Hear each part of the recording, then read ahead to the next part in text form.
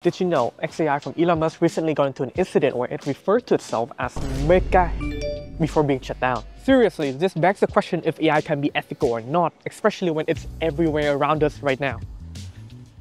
Here's the thing, AI is like a mirror to us humans because it is trained on our data and our behavior. It's great, but AI will also learn the bad things. We humans are not perfectly ethical, so AI will learn to be unethical. For example, AI has been proven to be racist and sexist in healthcare, criminal justice, even in employment and hiring, because AI is trained on old human data. Now this is dangerous because a big difference between us and AI is that we actually know when something is unethical and choose not to do it and decide to make a responsible decision. AI does not. Like a race, for example, you can push another person and get an advantage. For you and me, that sounds unethical, so obviously we don't do it. But if an AI is trained to see that if pushing other racers leads to higher odds of winning, it will push other racers.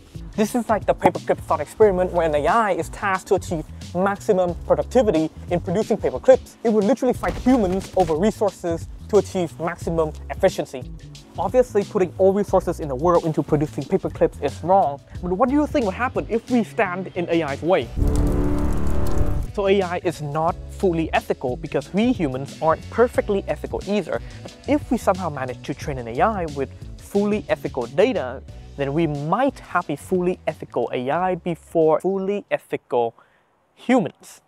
Let us know what you think and whether one day AI will live among humans.